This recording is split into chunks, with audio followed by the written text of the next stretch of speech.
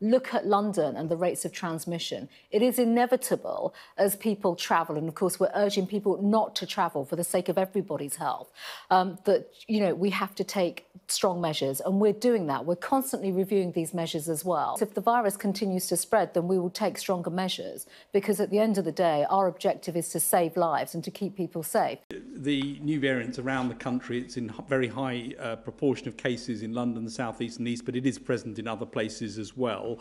And the lessons I think that you have to learn about this virus generally is it's important to get ahead of it in terms of actions. It's important as rates start to go up that things are controlled. And so we need to monitor the rates very carefully, look at them all the time, regularly, as is being done by Public Health England, and take the action on tiers on the basis of the evidence as it accrues.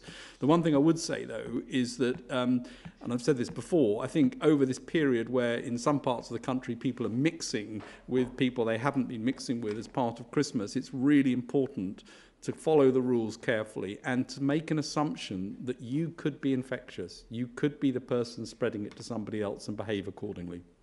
Evidence on this virus is it spreads easily, it's more transmissible.